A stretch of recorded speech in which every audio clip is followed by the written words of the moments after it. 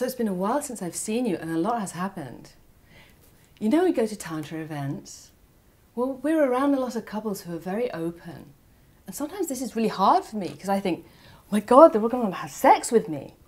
And I just don't do that. But it's been good for us as a couple too, because we've been together a long time. And you know how couples, they're together a long time, they get bored, they cheat, and they even split up. So, this year, I let my partner go on a trip without me. I gave him full permission to do whatever he wanted with whoever he wanted, as long as he didn't have sex.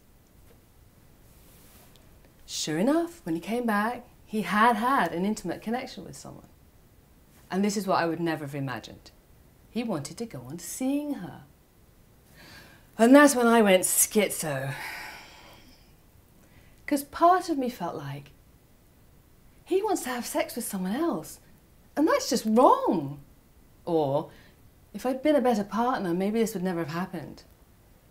The other part of me felt like, this could be a possible doorway to unconditional love and even enlightenment. But I know what you're thinking.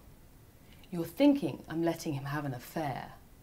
But it's way more complicated than that.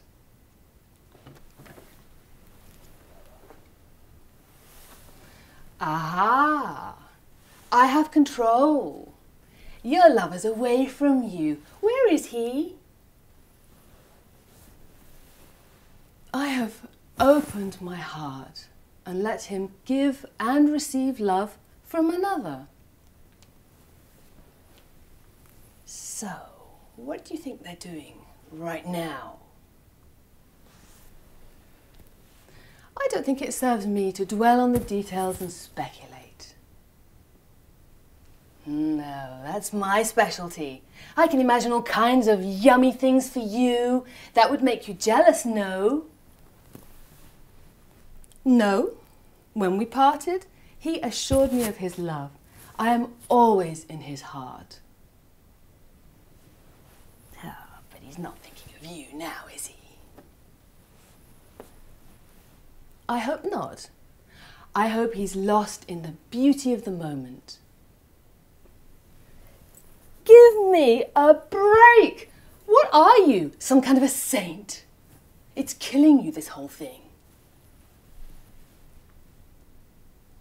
I have a higher goal. I'm giving a gift. The gift to love freely. And what could this world need more? You're doing this for world peace.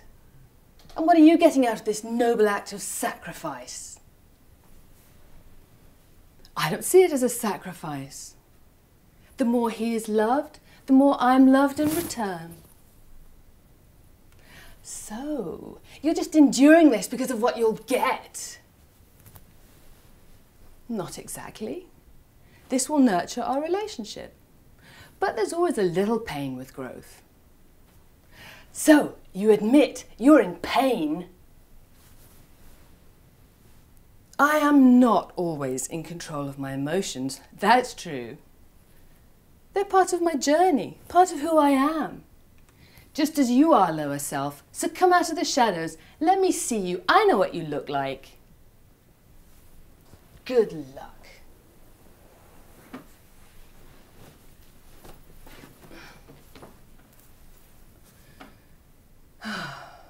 I may be crazy. And I have no idea how this thing is going to turn out. But it's something that I must do for myself and for my relationship.